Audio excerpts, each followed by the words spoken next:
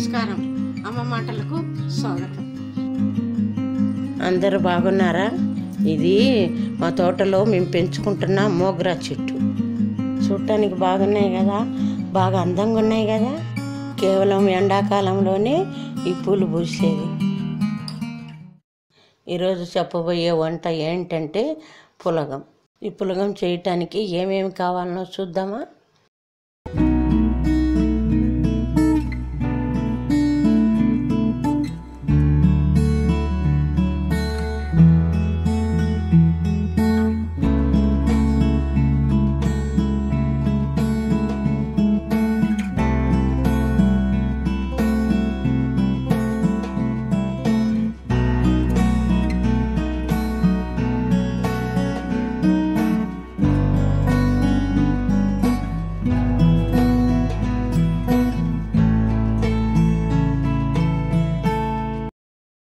ముందుగా గిన్నెలో చిన్న గ్లాసు బియ్యం వేసుకోండి.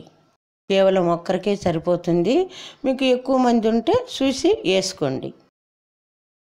తర్వాత సగం గ్లాసు పెసరపప్పు వేసుకోండి.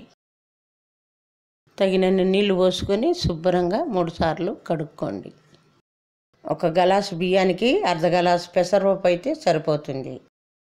శుభ్రంగా కడుక్కున్నాం కదా. ఇప్పుడు 1 గ్లాసు బియ్యానికి 4 గ్లాసులు నీళ్ళు వేసుకుందాం. ఇప్పుడు అల్లము ఎల్లిపాయ పేస్ట్ వేసుకొని తగినంత ఉప్పు వేసుకుందాం. వాటితో పాటే కొద్దిగా కరివేపాకు, కొద్దిగా కొత్తిమీర వేసుకుందాం. ఇప్పుడు చిటికెడు పసుపు వేసుకుందాం. మీరు ఇంగువ కూడా వేసుకోవచ్చు.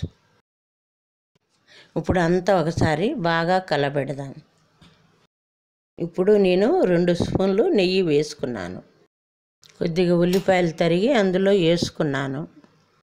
1 పచ్చిమిరకాయ తీసుకొని సన్నగా కట్ చేసి అందులో వేసుకోండి.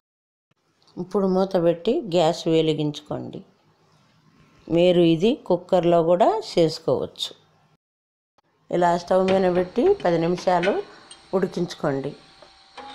అంతే, పులగం రెడీ. చూసారా ఎంత ఈజీగా ఉందో?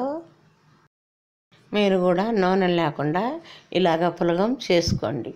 ఆరోగ్యానికి చాలా మంచిది. మీరు కూడా ఒకసారి చేసుకోండి. ఎట్లా వచ్చిందో నాకు చెప్పండి.